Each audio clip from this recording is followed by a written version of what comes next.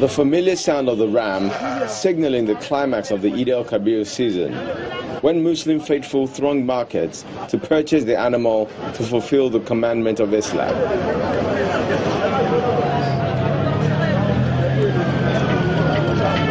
For many during this period, however, the haggle for rams is carried out under heavy financial constraints.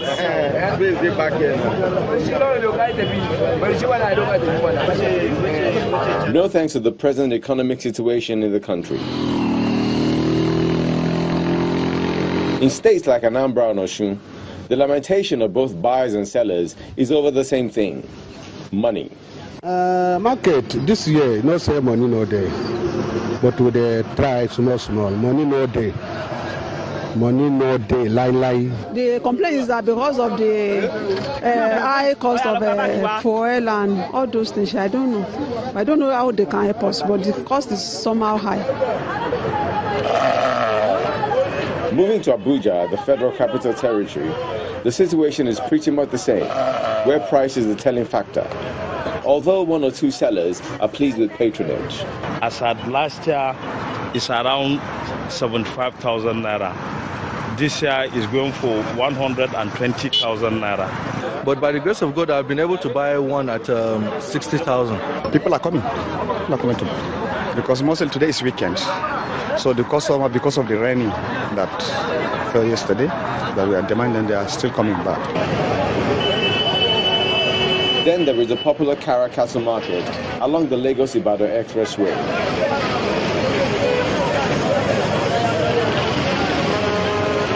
Motorists making their way into Lagos State are slowed by traders and buyers, dragging rams across, along the highway and into vehicles.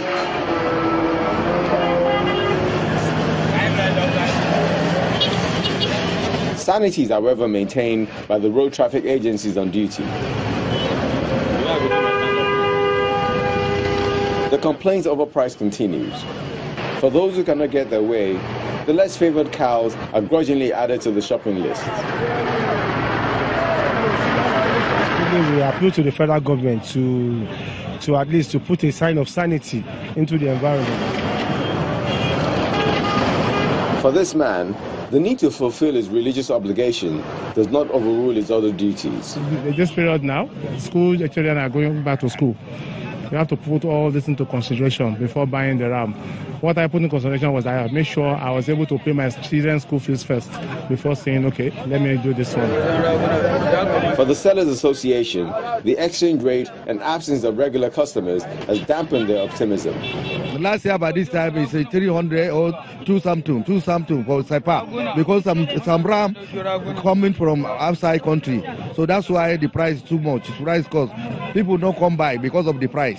But your price must reduce because no people to buy. We look at the ram there everywhere. People never come out to buy. That's why we are expecting customer only today and tomorrow, maybe next tomorrow. So if ram no sell today, all the other days now minus. Lagos State government used to buy a lot of rams. Local government will buy, party leaders will buy. They will buy a lot and people will be happy. But this time around, nobody buy anything. The law of economics is at play here, where demand and supply are at loggerheads over pricing. But one thing is certain, that both buyers and sellers must come to an agreement because the show of the season must go on. Orelu Ashonibare, Channels Television News.